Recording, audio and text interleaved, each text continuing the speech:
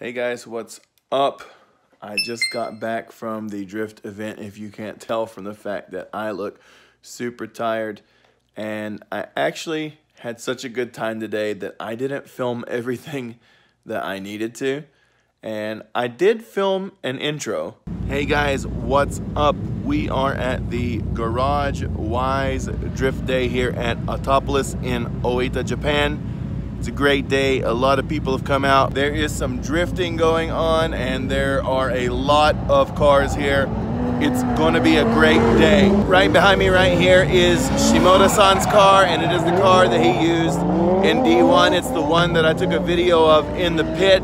Click on the box in the corner if you want to see more. I'll also post a link to that down below. But out here in the sun, you can see just how beautiful this orange pearl paint is.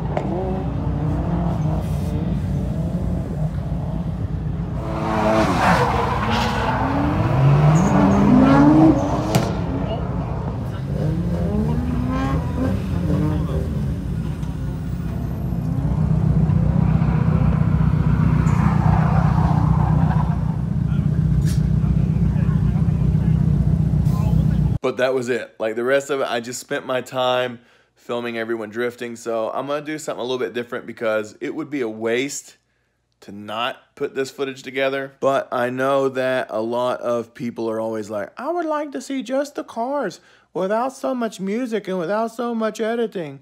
If you're one of those people, I've got it for you today. I'm just gonna show it the way I recorded it, and I hope you guys enjoy it. Here we go.